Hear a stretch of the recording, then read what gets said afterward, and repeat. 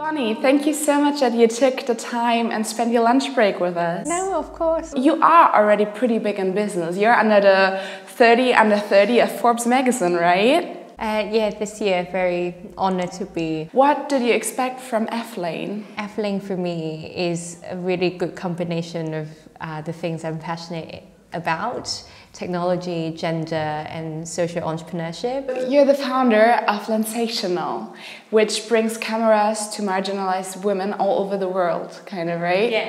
How do you do that? We started out with cameras and increasingly we're moving to smartphones.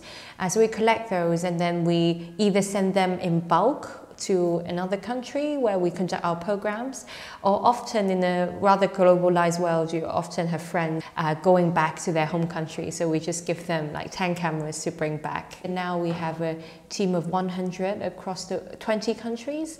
What is the best part for you on this project?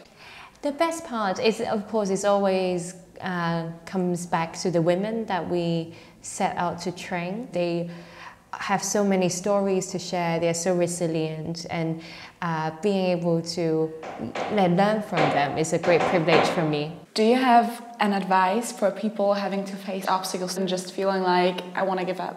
Always start with the why. If people can't really figure out the why or the purpose of their lives, I always ask them to think about 3 questions. What makes you happy? What makes you sad?